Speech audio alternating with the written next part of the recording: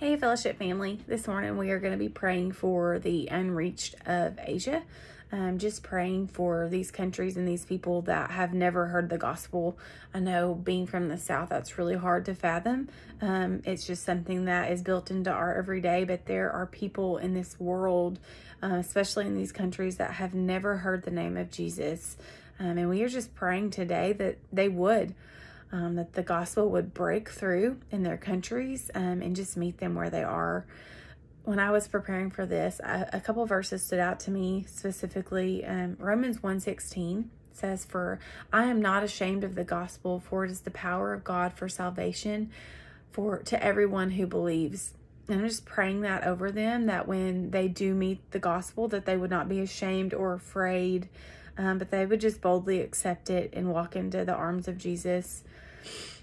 Secondly, 1 Corinthians 9:22, Jesus says, "To the weak I became weak, that I might win the weak. I have become all things to all people, that by all means I might save one." I think that's just such a beautiful picture of his gospel. He comes to the trenches. He meets us where we are. He crawls through the darkness with us, all so that he can save one person. And I just am praying that every person in that country would just feel that desperation from God and that nearness from God. In Matthew 9, God tells his disciples that the harvest is plentiful, but the laborers are few. So I'm also just praying that people from our church and our community would just feel called to go. But Heavenly Father, God, we just thank you for your sovereign love. We thank you that you have a heart for the nations when we turn a blind eye. God, I pray that you would put this on our hearts this morning and draw us near to your people.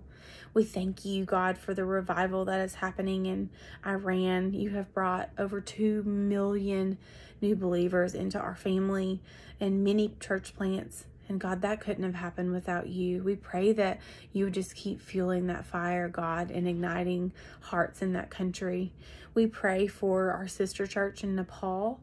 God, that you would come alongside Martin and those leaders and just reinvigorate them for your good works.